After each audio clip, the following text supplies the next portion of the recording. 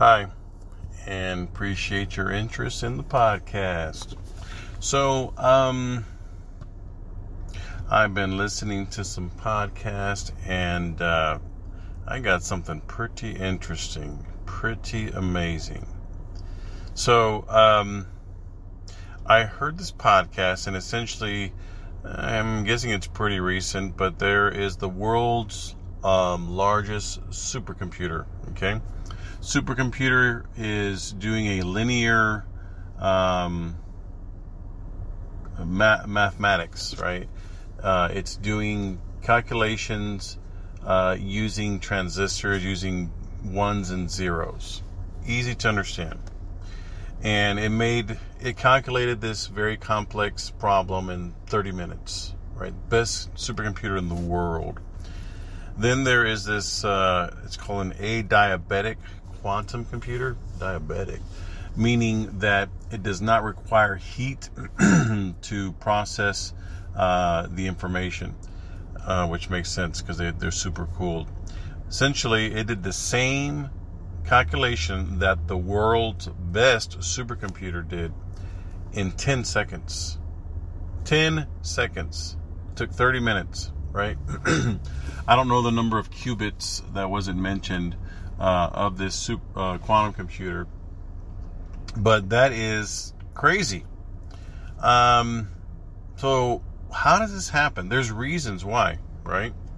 This is why.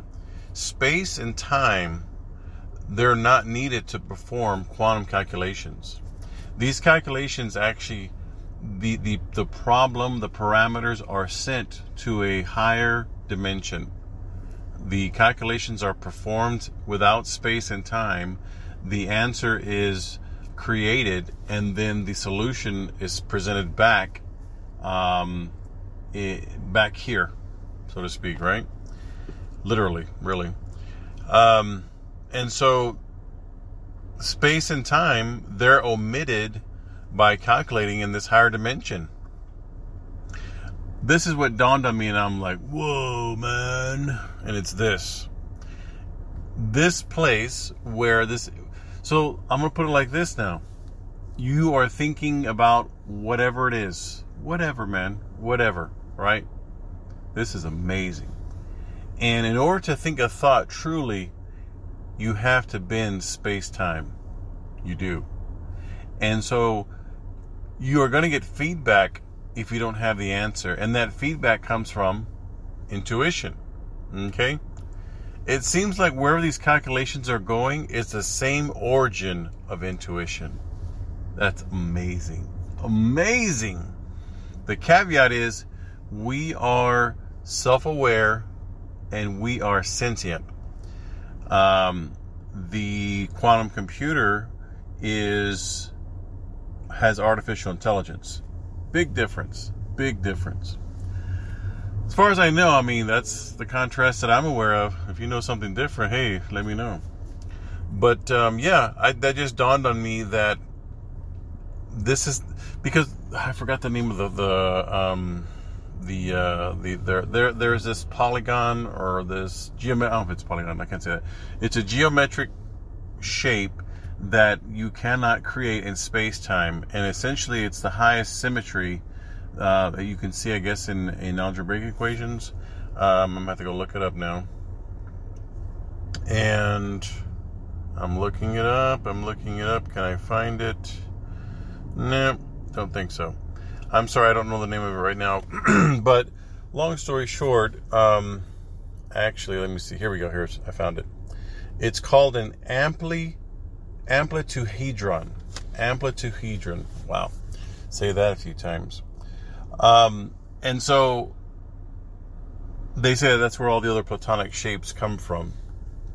But yeah, I just think it's amazing that you can calculate something, you can think something, right?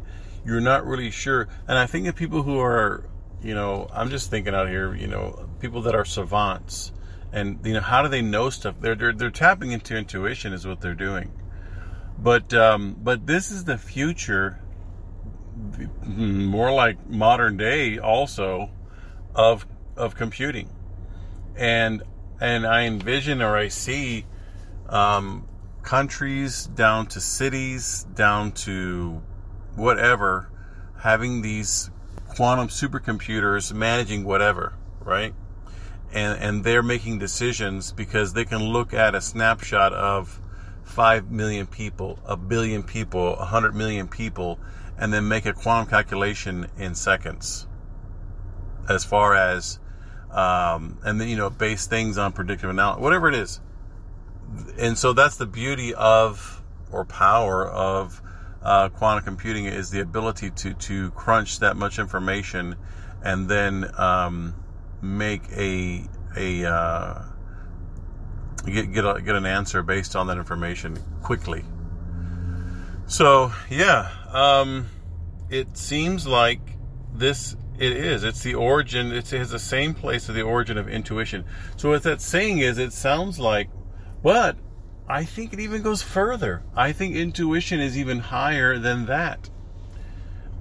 Because these are realms or areas that we are exploring, and maybe there's secret budgets or programs, whatever, and maybe they have higher information about this, but I really feel like intuition even goes higher, and this is kind of maybe the fringe of that higherness, of that higher level of a dimension, of a, I don't know if you can call it a place, but an awareness, I guess.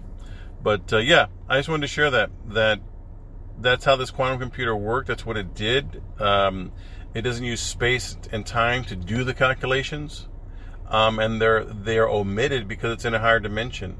And this is very similar to intuition. Hope you like it. Thanks. Bye.